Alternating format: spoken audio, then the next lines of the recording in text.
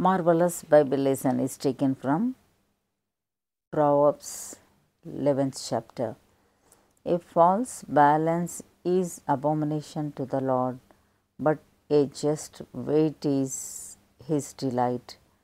When pride cometh, then cometh shame, but with the lowly is wisdom. The integrity of the upright shall guide them, but the perverseness of transgressors shall destroy them.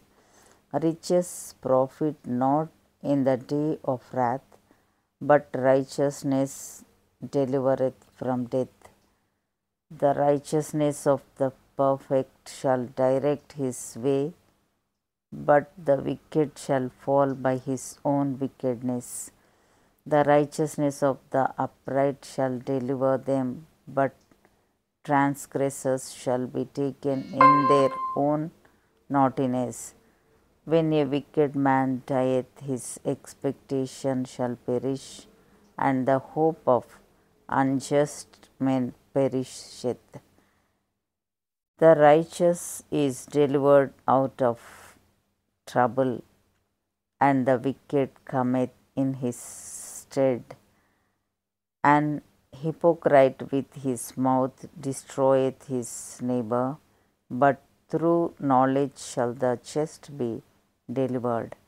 When it goeth well with the righteous, the city rejoiceth, and when the wicked perish, there is shouting.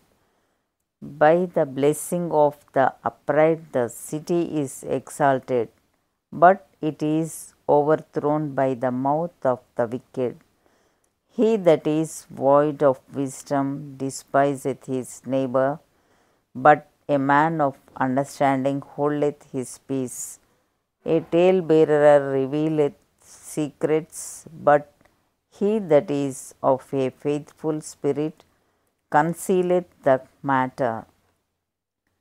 Where no counsel is, the people fall, but in the multitude of counselors there is safety.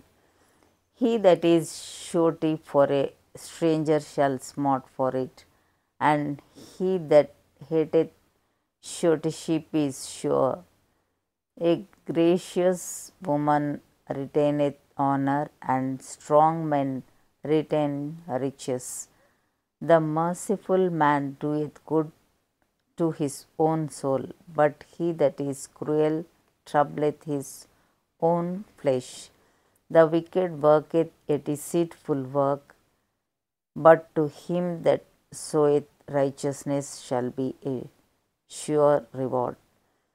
As righteousness tendeth to life, so he that pursueth evil pursueth it to his own death.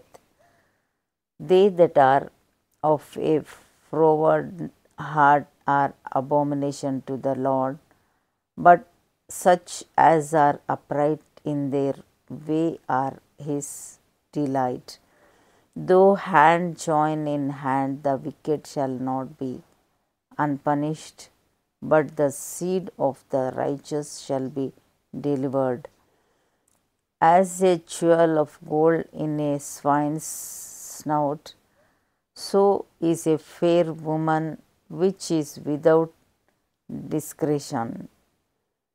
The desire of the righteous is only good, but the expectation of the wicked is wrath.